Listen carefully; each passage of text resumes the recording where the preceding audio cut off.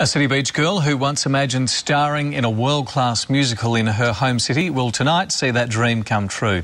WAAPA graduate Lucy Durack is taking centre stage in Wicked.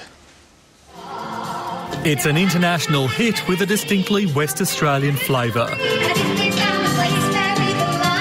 It's Wicked's opening night in Perth, and in the leading role of Glenda the Good Witch is Lucy Durack. Tonight being opening night is really exciting, and I've got 40 family members coming along, and it's just so nice to be home and be able to perform to a home crowd.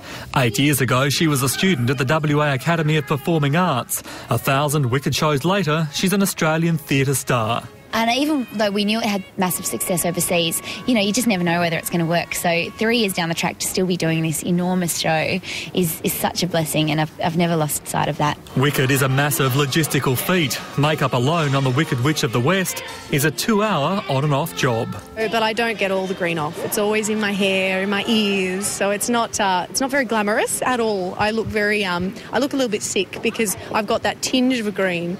Perth audiences will miss Bert Newton as the Wizard while he recovers from pneumonia, but his shoes are being filled by Rodney Dobson, another West Australian and Academy alumnus. Among the West Australians working on this show are 10 WAAPA graduates, not just performers, but also technicians working behind the scenes. I mean, every show I do now, it's riddled with WAAPA grads, and I'm fairly sure the producers go straight away. They just go, all right, let's find a new batch of WAAPA grads. Already, 85,000 tickets have been sold for the 12-week run at Burswood Theatre.